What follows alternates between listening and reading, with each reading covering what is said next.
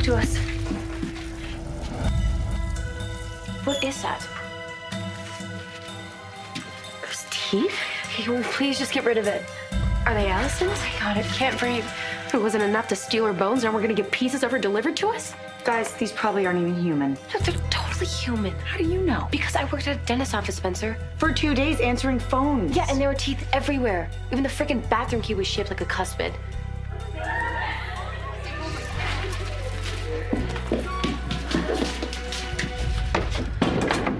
Guys, real or not, this A is working overtime to frame us. First the call to Emily from Spencer's phone, and then the cemetery photo, and now— It's all my fault.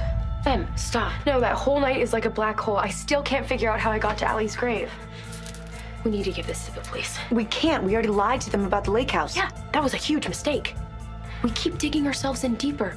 And burning those photos was one thing. These are teeth.